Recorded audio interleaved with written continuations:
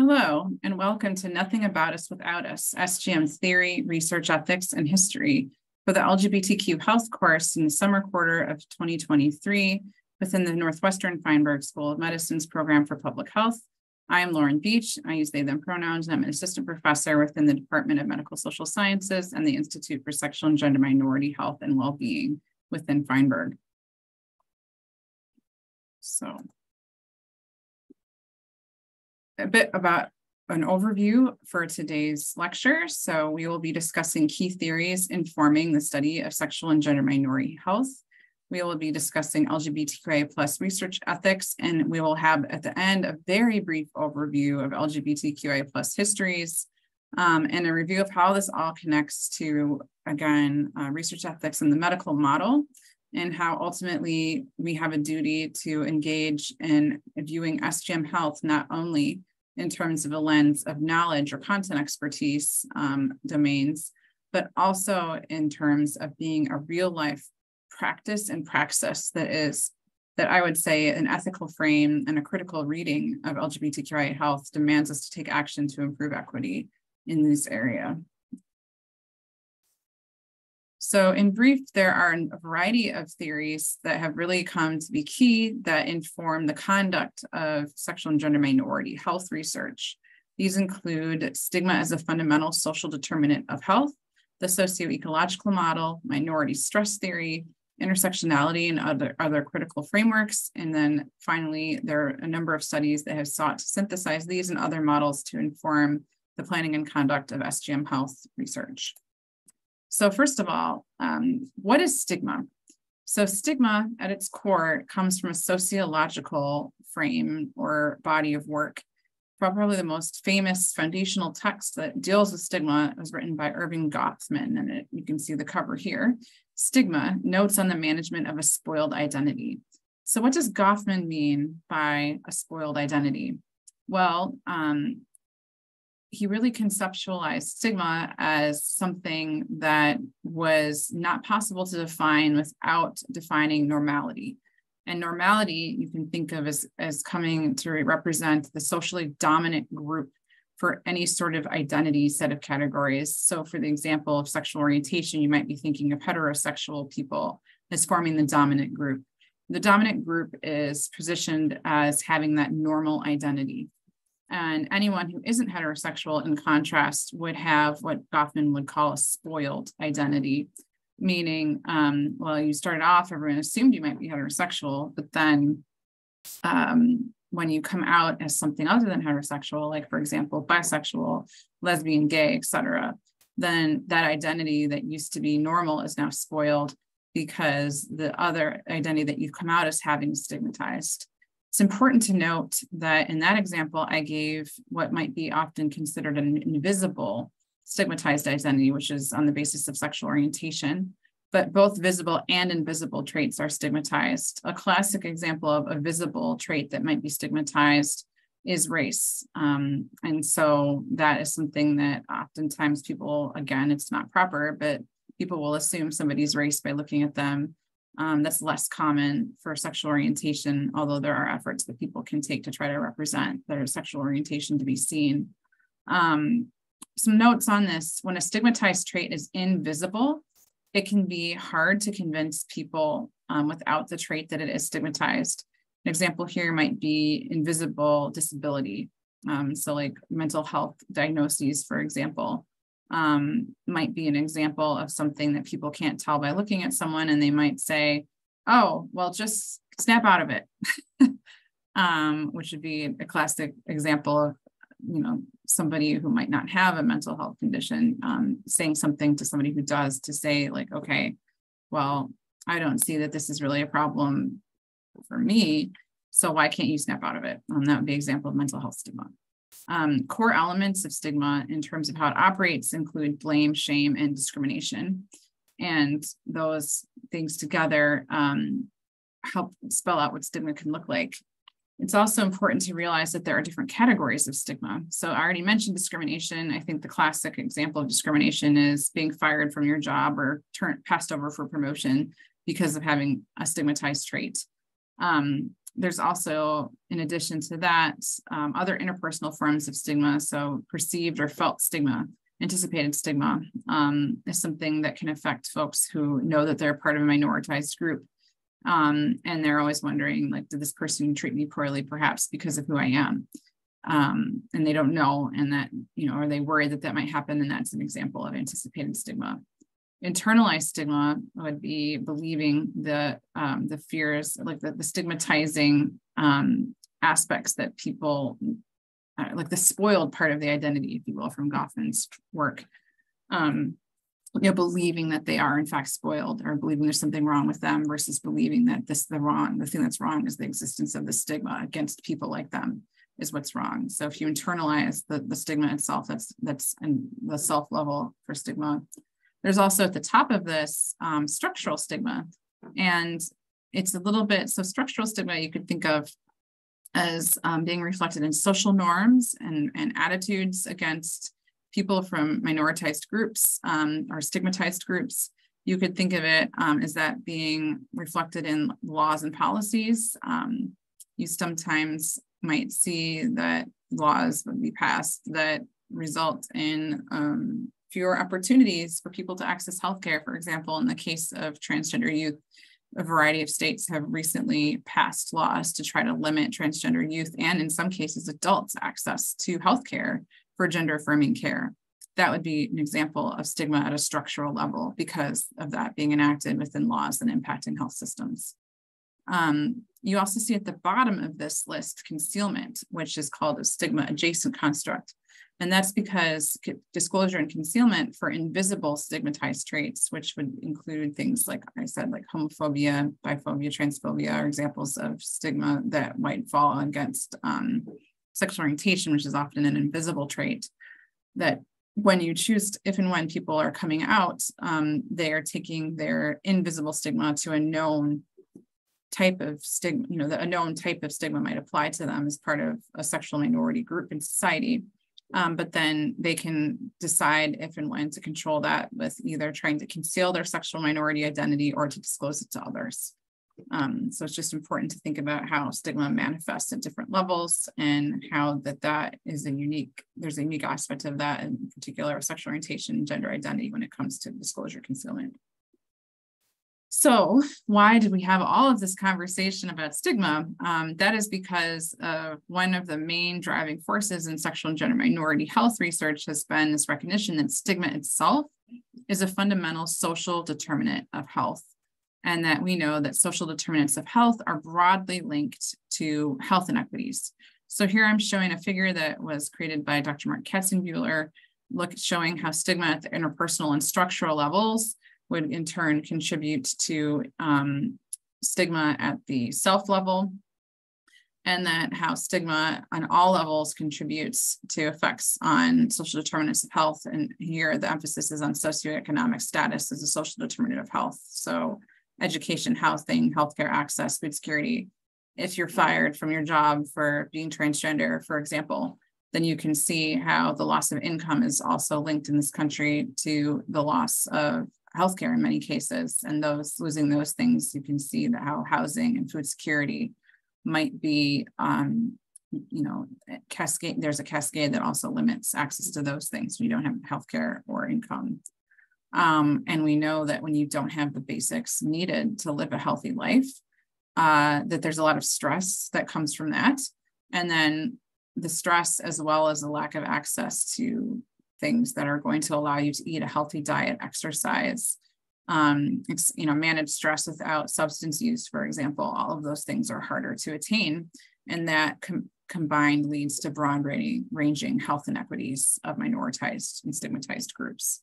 So stigma often is at the core and the roots of a lot of the causes that are tied to why people are not able to live a healthy lifestyle, or how high stress levels might affect health. So inherent in that discussion, as I was having about the levels of stigma, you can see why in sexual and gender minority health research, the socioecological model is really often used, because the socioecological model itself, which was created by Dr. Bronfenbrenner, back in the 1970s, is just showing that the world is a series of levels and systems that influence each other, from the individual all the way up to the macro system.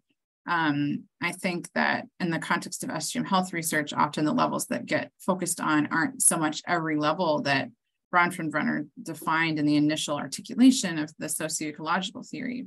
Instead, we often focus in on individual level, health system level, interpersonal health system level, and then kind of social and structural level, to map on to how stigma and resilience promoting factors that would be things that fight back against the negative effects of stigma on health. Resilience promoting factors would have exerting or kind of an opposite effect on health, like social support, which you can see access to social support and services, for example, in this model. That's kind of more the level of, 3 or 4 levels articulated. And then not only do we look at increasingly visualize stigma, but we visualize the factors that push back against stigma, because it's important that although stigma cuts across multiple levels, it's a modifiable construct. Like, we can, through social action and education and other direct action tactics, I would argue, push back against the forces of stigma that have a negative health effect, to build community, to fight back, to promote resilience.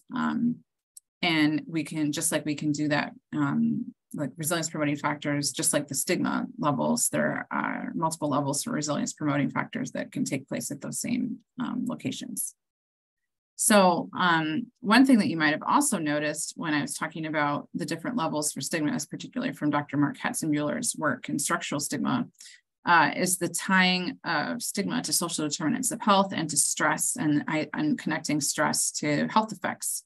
And so that really comes into the minority stress model. So not only are we looking at how multiple levels that stigma operates and how resilience promoting factors might operate, we're also looking at how these operations together might affect health. So Virginia Brooks published an initial sexual minority stress theory articulation in 1981. And you can see an article here remembering her work that was authored by Drs. Rich, Salway, Shime, and Poteet. The reason they authored this work about the Brooks model of minority stress is because another model published by Dr. Elon Meyer in 2003 has been the paper, over 20 years later, that has been heavily cited almost 15,000 times and counting to articulate minority stress in the context of sexual minority health in particular with this model. And this model, if you go back and forth between the Brooks model and the Meyer model, you can see that the Meyer model tends to be, while there is mention of how circumstances in the environment, i.e. stigma, would be leading people to understand that they have a spoiled identity or a minority status on the basis of sexual orientation, race, gender, et cetera. And then linking that to distal and proximal stressors. And then finally linking all of that to mental health outcomes, and then with modifiers, including coping and social support, or like what I might call a resilience promoting factor. And then having this psychological emphasis on like what people's identities mean to them. You can see how that operates in this model, and it's really focused in on mental health outcomes in particular. Brooks' model is a bit broader, and I think more sociological than the Meyer model is, in terms, which is more psychological in its origins. But I just wanted to make people aware of these theories that connect very simply having a minoritized identity to being stressed at other people's reactions, to having this stigmatized identity, and that how the extra stress has wear and tear effects and gets under the skin in the body, to have, in this case, poor mental health outcomes, or in the case of the model that was articulated by David Lick and colleagues, expanding the minority stress model for sexual minorities into physical health disparities with this paper. And it's also important to note that the minority stress model concept has been expanded into gender minority stress. So taking something that was previously only focused on sexual minority stress and making it into gender minority stress, and highlighting some of the specific distal and proximal stressors as well as resilience promoting factors that affect mental and physical health outcomes within transgender populations. And so that really takes us through stigma as a fundamental social determinant of health, through minority stress and the sociological model. So now, one thing I wanted to really make sure to highlight is how critical frames are important. And the one I wanted to emphasize today is intersectionality. So why do I call intersectionality a critical framework? Really, it's because the origins for intersectionality I talked about previously, like for some of these other theories, it was psychology or sociology. For intersectionality, it is feminist thought, in particular, Black feminist. It's a Black feminist discipline, like intersectionality arises out of that space. And so what I'm showing here is a series of pictures on the screen. So on the far left is Sojourner Truth. And then I'm showing a pamphlet, the Combahee River Collective Statement, Black feminist organizing in the 70s and 80s. And then on the far right here, I'm showing Dr. Patricia Hill Collins and Dr. Kimberly Crenshaw, who's an attorney. And so all of this, like the origins of intersectionality comes from really Black women. And what intersectionality has as its core, as it articulates, is that when we think about stigma, you can't really think one issue at a time. So one thing that I wanted to go back to with Meyer's model here, minority status, yes, there are multiple types of ways that minority status is defined. So sexual orientation, race, ethnicity, gender. But what intersectionality would say is that all of these things are co-occurring at the same time in the person level. So it would say with Kimberly Crenshaw's work, which was done in the legal journal context, at first, she describes in her work that when the law only protects people on the basis of race as one set of case law, and on the basis of sex as another set of case law, that you are not protecting Black women in particular, because they're discriminated in the workplace, for example, simultaneously at the intersections of their sex and race.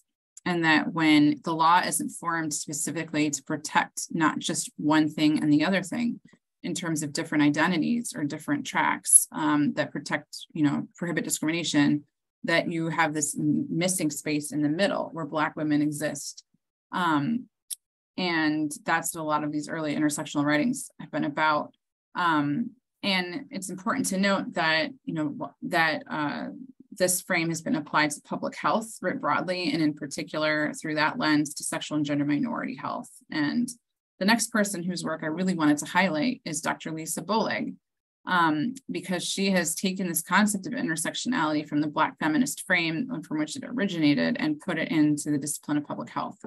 And so she has written many, many papers that have been applied intersectionality as a research frame to conduct sexual and gender minority health research. One thing I really liked was this metaphor: once you've blended the cake, you can't take the parts back to the main ingredients. Black, gay, and bisexual men's descriptions and experiences of intersectionality. I think this really makes that point strongly, that intersectionality means that the focus is on all of these things at the same time, like in terms of you can't just articulate a person's Blackness from a person's, sexual orientation as gay, for example. Like the experience of being a Black gay man or a Black bisexual man is like the cake, instead of here is an ingredient of any one identity at a time. You can't really disarticulate these things and make any sense. You don't look at a set of ingredients and think, wow, what a lovely cake. That's just not how it works. So I recommend that paper, as well as the paper, The Problem with the Phrase Women and Minorities, from Dr. Boleg, if you're looking to really get started and dig in more deeply about understanding intersectionality in a public health context. This is probably the single most succinct and accurate definition that I have seen for intersectionality in public health, again, from Dr. Boleg. And so she defines it as a theoretical framework that posits that multiple social categories at the individual micro level reflect multiple interlocking systems of privilege and oppression at the macro level or structural level. And so what this means, and when you're doing public health research, for example, is that the interlocking systems of privilege and oppression that a person experiences So what that means is like how racism, sexism, heterosexism, for example, might be impacting Black lesbian women. The stigma itself that attaches to the identities and not the identities itself is what sets intersectionality apart from just general epidemiology, if you will. Because many people, they think that they make the mistake of what Dr. Boleg calls the flattening of intersectionality. They think that intersectionality is only the micro level part, that they are doing intersectional research simply by saying, well, I created a double reference group, for example, that co-constructs sex and race at the same time, or that co-constructs sex and race and sexual orientation. You know, I might have 16 categories where I'm looking at Black gay men, Black bisexual men, Black lesbian women, et cetera, like go through all these different categories and then see what a certain outcome, like a mental health outcome or like a cardiovascular outcome might look like. And they think, okay, that's intersectionality. But it's actually not, because it did not take into account the second part to Dr. Boleg's definition here, which it did not connect the micro level identities to the social systems of privilege, power, and oppression at that macro level to understand how the social context in which people are living is affecting their health outcomes. And so it's another way to think of it is it's intersectional racism and not just race and sexual orientation that is responsible via stigma as a fundamental social determinant of health. For example, for health disparities that would be attaching to multiply minoritized groups of people. If you do not have that second part that interrogates systems of power and how they affect the lives of minoritized people, then you're not doing intersectional health research. I think that's really important to emphasize. And so in terms of a synthesis, one way that I have tried to synthesize intersectionality with a socio-ecological model and minority stress is to construct a model where intersectionality is represented at the top. And you can see it's not just the micro-identities that are named in this fan type of shape. It's also recognizing how these identities combine to be at the core of the convergence of them.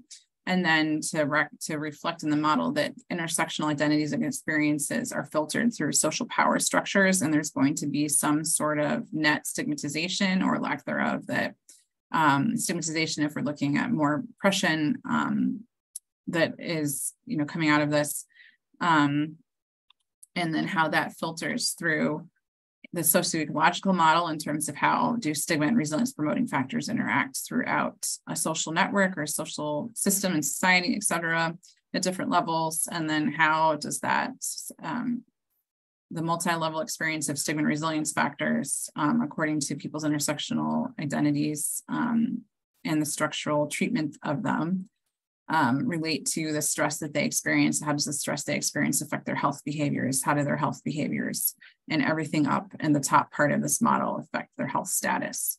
So this is an example of a synthesis of multiple forms of these theoretical models that are common in health research.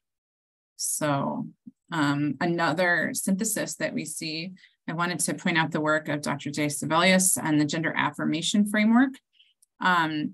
Dr. Sebelius had worked with transgender women of color and community organizations to develop this gender affirmation conceptual model that, as you see, ties in stigma to, as through a social power system. So you can see social oppression here, and you can see how that is described across a series of identities that are described as working together intersectionally to affect the health of, in particular, Black transgender women, was where this frame was focused for its implementation and meeting. And then some other things, you see some common elements from minority stress theory in terms of psychological distress being tied to social oppression. And then a resilience promoting factor, however, would be how much access people have to gender affirmation, meaning that they are affirmed for who they are in multiple levels as a Black transgender woman is what this paper is about. And And then what you can see is that depending on how much gender affirmation and the need that people have for gender affirmation is because of how stigma works in society, and then people's behavior is affected by that, and their access to resources is affected by that. Because if you are multiply minoritized, then you might have less access to employment, as we've discussed already. You might be less able to negotiate if you are, you might be engaging in, if you're not having formal employment, you might be engaging in sex work for your primary income earning activities. And all of that can lead to differences in people's behavior that might put them at higher risk for things like HIV acquisition, which is really what this paper centers on. So this is an example of a synthesis that focused in on a multiply minoritized population, which also is something that would come from, be part of intersectionality's critical framing. And that Dr. Bowley has also written about in some of those papers I talked about earlier, and applies it, develops a conceptual model that is specific to that population and uses it to conduct the research study that's published in this paper that's cited below. So this right here is another example. Here's my synthesized model, but turned on its side. And rather than just being a general model that is kind of a social synthesis of different theoretical frameworks, it's applied to a certain health outcome. So here the focus is on cardiovascular disease, and the health behaviors that I've centered that come from the minority stress model, for example, are centering in on cardiovascular disease and chronic disease risk factors. So it's important to say that in addition to tailoring a conceptual model to a certain population, like we were talking about with gender affirmation framework, you can tailor conceptual models to different health outcomes as well. So that leads us to a discussion of LGBTQIA+ research ethics. I don't know how many people in here may have taken city training. I can ask when we have our first in-person class next week. But city training is really, it's a type of training that you would take when you're trying to be able to be deemed an eligible personnel member to be part of an IRB approved study. And the Belmont Report is at the heart of city training. It's the core foundational bioethical text. And there are 3 principles in the Belmont Report that are considered core to bioethics and medical ethics. And they include respect for persons, beneficence, and justice. Respect for persons really emphasizes autonomy as key. So all people should be treated as autonomous agents. And also it means that people's diminished autonomy are entitled to protection. Beneficence literally just means do no harm. It also means that you should be maximizing possible benefits and minimizing possible harms when engaging in research with sexual and gender minority populations or any other populations for that matter. And then the third principle, justice, really wants us to focus on who receives benefits and who receives burdens. It also, I think, has a question that's embedded in it, which is who decides what is just? Who decides if the risk-benefit ratio is enough to conduct a study? What if all of the risks fall in one group and all of the benefits fall in a different group? And what if the way that maps falls along ways that might mean that dominant social groups are getting all the benefits while those who are minoritized get all the burdens? Is it an ethical study then? And who gets to make those calls? Who gets to see when those issues arise or not in terms of overall benefit, risk-benefit ratio versus kind of what if we focus in on and center on the margins, for example, which is a tenet from critical race theory, as well as being embraced there from intersectionality from a critical frame as well. Like, what if we instead think about the benefits and the risks that might accrue to Black transgender women if we think about the Sibelius model? Like, you can see how picking conceptual models and theoretical frames to center your work can connect into these bioethical principles from the Belmont Report. And you can be thinking through how that might be affecting sexual and gender minority populations. I think Florence Ashley writes quite thoughtfully about this as an attorney bioethicist, and we'll be reading some of Florence Ashley's work actually in the next class period that gets at some of these questions. So I already started to unpack this a little bit, but we need to apply the bioethical principles from this Belmont Report and filter them through our theoretical conceptual models to think about how it might report to apply to minoritized communities. And I think one of the key things as you're thinking about stigma as a fundamental social determinant of health, or the Goffman conceptualization of stigma, and combining that with, say, intersectionality as a critical frame, is to expand on this conversation of who decides not only what is just, but who decides what is stigmatizing. I would posit that from a critical frame, that one thing that we should take away from this class, hopefully, is that people most impacted by stigma should decide what constitutes stigmatizing language and behavior. People, again, as we know from Goffman, people who are not stigmatized often fail to see stigma where it actually exists. It's important to note as well that this also occurs among people who they've internalized high levels of self-stigma from the toxic culture that would tell them that they have a spoiled identity, rather than seeing society as the problem and the poor treatment that society has against minoritized groups due to stigma. And in the context of the LGBTQIA health research context, or sexual and gender minority health research context, it's important to say that SGM people, or LGBTQIA plus people, get to decide what is stigmatizing. And we should be centering that in within how we do our work. So for that reason, it's really important to think about who's at the table when a research study is being planned. How are communities being involved in the conduct and the planning of the study? Are people, because there's the level, as we've discussed in the prior lecture, of every person, every row of data is a life, and that when you add up the many rows together of people's lives, that you form community experiences out of that.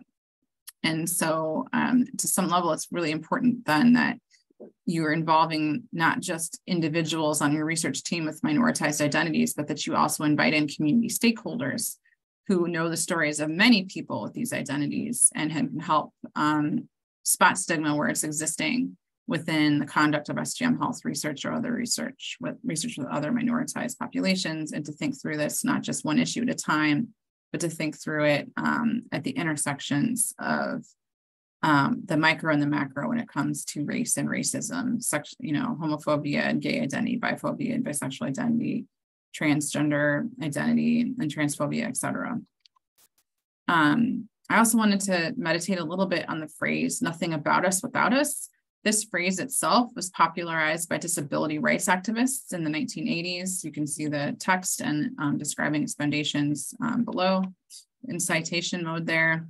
This is a theoretical model that really loops in sort of the community angle that combines this critical frame with the justice principle from the Belmont report to apply it to conducting bisexual health research in particular, the citation here.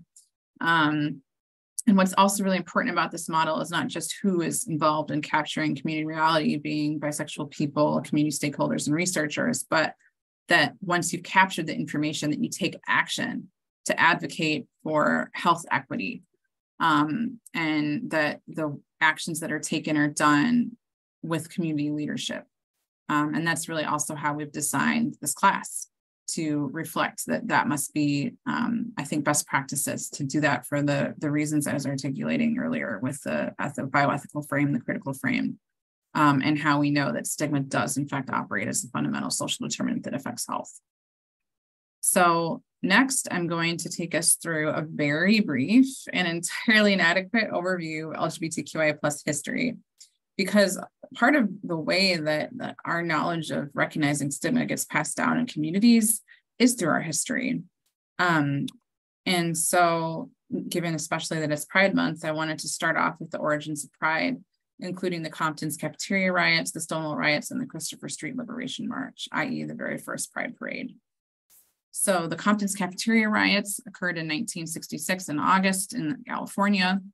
The Stonewall riots occurred in New York in 1969, 3 years later, the opposite coast. But what they have in common is that they were reactions to police brutality in which the community, in particular, often transgender women of color, were fighting back against police oppression and violence to claim that, a place within society really that, obviously being LGBTQIA plus, especially decades ago, was even more stigmatized than it is now, at least, although it's an arguable contention these days.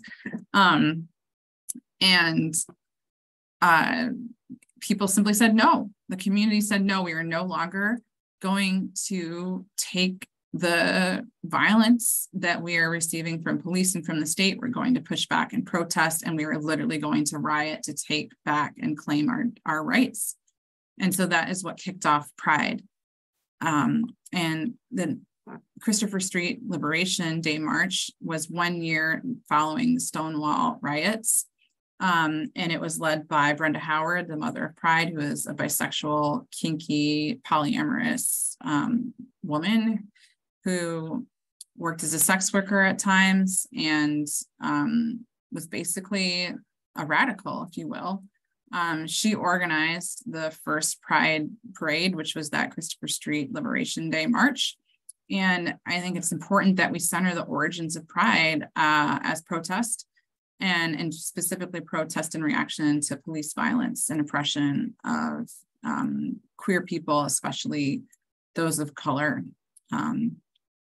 And some summary from this is that the origins of Pride and resistance were really led by Black and brown transgender women, bisexual people, sex workers, kinky people, polyamorous people, in opposition to intersectional oppression, including racism, gender-based harassment and violence, transphobia, biphobia, homophobia, misogyny, classism, anti-sex worker, stigma, police violence, all of that.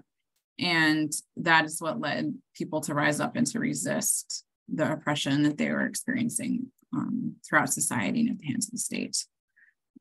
Similarly, another major kind of seminal moment in queer history, if you will, was the reaction against the AIDS epidemic that again was led by community activists. HIV activists, really many of whom were LGBTQIA plus people, because again, the HIV epidemic has had a disproportionate impact, especially against gay and bisexual men, especially those of color, as well as to transgender people, again, especially those of color. And these were the groups that pushed the government to change the law. So prior to the HIV epidemic, the FDA did not have a fast track approval process. And activists, especially those in ACT UP and other coalitions that were trying to demand the government act and recognize that the HIV epidemic was killing millions and millions of people. They got the FDA to add a fast track approval process so that as drugs were discovered to have efficacy, that they could get out to people who needed them, so that they, to stop the deaths that were acutely impacting the community at that time. And you can also see that in this, they've changed, the HIV activist community even changed the way the National Institutes of Health gives out research dollars. The NIH now has AIDS deadlines and then every other deadlines for submitting research funding applications. The reason that is true is because of the efforts of LGBTQI plus communities and HIV activists in particular. I think everyone knows that in 2015, the Supreme Court during Pride Month, there was a landmark ruling that results in the legalization of same-sex marriage across the entire nation. And then now, all of these, there are various issues at play, but I think the struggle for the struggle that we have in terms of the violence, the systemic violence that is impacting Black transgender women, and the high murder rate, as well as, again, police violence, are key organizing issues that people are addressing now in the movement. There's also just the larger movement for health. There's movements to protect transgender youth. There's bisexual movements, asexual movements, intersex movements. We'll talk about many of these movements and what the current moment has been for LGBTQI health, and what is our current history that's being written in these movements. So why do I want to go back and forth between the history and research ethics and these conceptual models? That's because going back and forth and bouncing back and forth from these different domains and the different social factors that influence them is what happens in SGM health. One thing that in the health research context that always is going to come up in kind of, I would say, opposition to some of these critical frames is the medical model. The medical model classically would emphasize the objectivity of science and medicine. It would say that who decides what is just is not to be discussed because it doesn't matter, because science is objective, medicine is objective, right? And that's why I would say it lacks a critical view. The medical model also, in its positioning of decision-making from the medical model as reflecting objectivity, pathologizes difference oftentimes as illness. So no, the medical team isn't stigmatizing the patient is just sick. Well, what's wrong with the patient? Well, under the DSM, from the old DSM, their diagnosis is homosexuality. Okay, homosexuality is an illness, or is it, so again, like the medical model has the power to even define what is sick and healthy, what is sane and insane, what is sick versus well. And that's a lot of power that gets put into the hands of the medical system, of the health system. And I would think that some of the examples that I gave here, homosexuality, biphobia, homosexuality, bisexuality, being transgender, all of these things have been declared mental illnesses. And if you look at intersex people, the conditions like Klinefelter's or Turner syndrome or androgen insensitivity syndrome have all been declared to be illnesses under the medical model. But are they illnesses, or are they just another way of being that is being stigmatized by society, that medicine has decided to co-opt that and say, instead of stigma, it's sickness? So I think that's something that as you are doing SGM health research, or as you're a clinician that's seeking to serve patients, that you must keep in mind the social power of medicine to pathologize the minoritized. And this is a quote that I think I was just paraphrasing a second ago by Susan Stryker out of the book Transgender History, and that we're going to end on here, which says, medical practitioners and institutions have the social power to determine what is considered sick or healthy, normal or pathological, sane or insane, and thus often to transform potentially neutral forms of human difference into unjust and oppressive social hierarchies. And what we know from doing empirical research is that when that happens, that when medicine pathologizes, it often reflects stigma as a fundamental social determinant of health. And in that way, medicine has the power to potentially exacerbate social inequities in the name of medicine, or we can make a different choice. And we can instead adopt a critical frame and think through some of these conceptual models that we've discussed earlier at the beginning of this talk and say, in fact, we're going to approach medicine and SGM health research differently. And rather than having medicine and healthcare be something that perpetuates disparities, it can be a tool that we can actually do the opposite and promote health equity. But to do that requires a thoughtful interrogation, and you should know your values and think about how you, as somebody who is going to be an SGM health change agent through the conduct in this course, how do you want to show up? I would urge you to think through what the answer to that is for yourself, and think about how you will show up in terms of yourself and as a team member in the class as we move through our group projects. Thank you.